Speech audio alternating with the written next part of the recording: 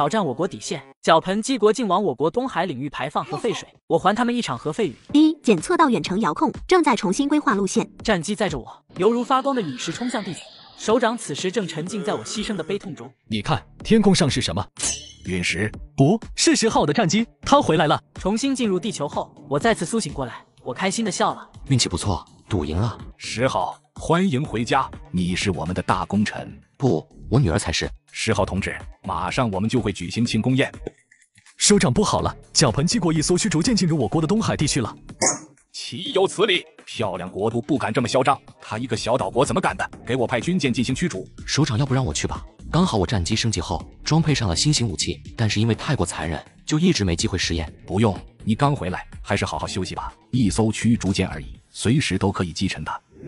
日川钢板先生，核污染水已经准备好了，随时可以投放。哈哈哈，干得漂亮！大夏国一定想不到，我们入侵他们的领海，其实是为了偷偷朝里面投放核污染水。大夏真是活该，我们不就是排放核废水吗？凭什么就禁止我国海鲜进口了？现在他们领海排放核污染水，我倒要看看他们会不会禁止吃本土的海鲜。回头咱们就把这件光辉事迹发布在咱们国内，放在电车屏幕上，让小河民族欣赏一下。这时大夏方的军舰赶了过来，这里是大夏领海，禁止通行，快点返航！返个屁的航！要我说，只是一个岛国，直接把他们轰碎算了。首长，这恐怕不行，因为他的主人实力还是很强的。这时一个海军看到脚盆国军舰下面流淌着漆黑的污水，顿时惊叫一声：首长，你快看那黑水是什么！两方即使相隔很远，但也闻到了飘过来的恶臭。欺人太甚，估计是在偷偷排什么脏东西，让海军特战小队潜入过去，采集点样本。是，保证完成任务。可特战小队刚潜入过去，就被敌军发现。不行，现在还不能被他们发现，不然核污染水排放受阻不说，国际舆论也会把我们压垮的。咱们还有多久才能全部排放完？还有半小时。好，那就再拖半小时，给我开火，击碎那支特战小队。刹那间，满天炮火覆盖在特战小队的游艇上，游艇当场被击碎，特战小队近乎全部牺牲。日川先生，还有一个幸存者，他一直钻在游艇下方，这才没攻击到他。大夏的首长已经急红了眼，那特战小队是他的心血，如今全军覆没。给我开火！我要击沉这帮狗娘养的！刹那间，两方炮火交织，而幸存小队队员趁着火力掩护，成功游到了敌军军舰下方。不用管那个幸存者，我就不信他还能再游回去，而且他也没有容器收集核污染水了。但出乎所有人预料的是，那名队员直接游进黑水中，然后猛喝一大口核污染水。我就是最好的容器，首长，如果我待会不幸牺牲，那就请研究我的身体。这一幕让所有人为之动容。首长，咱们的炮弹好像打在敌舰上不痛不痒的，他们并没有受到多少影响，估计是锌合金材质做的。还好我们的军舰也非常结实，给我继续轰，全力掩护特战队！哈哈哈，这锌合金可是我们的漂亮碟赞助的，你们有电吗？羡慕吗？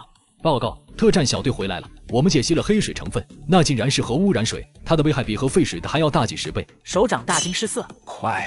赶紧通知航母支援，一定不能让核污水流进内海！该死的脚盆鸡国真坏，这核污水为什么不留着自己喝？话音刚落，他们脚下的军舰一阵剧烈晃动，只见脚盆机军舰伸出一个炮管，一束巨大的电磁炮轰击在了大夏军舰上，军舰被击出一个大洞。想不到吧？这才是我们的秘密武器——光束电磁炮，威力巨大。不想全军覆没的话，就乖乖不要动，等着我们核污染水排干净吧。可下一秒，天空上一阵轰鸣，只见一架宛若陨石的战机飞了过来，紧接着密集的追踪导弹从上面倾泻而下，大量脚盆机士兵被射死。大夏军舰一阵欢呼。是时好，他终于来了。你这王八壳虽然坚硬，但我只要杀死你们所有的人，照样是胜利。不料日川钢板却哈哈大笑起来。没用的，就算全死了又怎么样？只要能把核污水全部排进你们的大海，那我们的任务就算成功。除非你能破坏我的军舰，将排污程序给摧毁。贾维斯，启用威力最大的导弹。一、导弹已启动，但导弹炸在军舰上后，依旧毫发无伤。该我反击了。下一秒，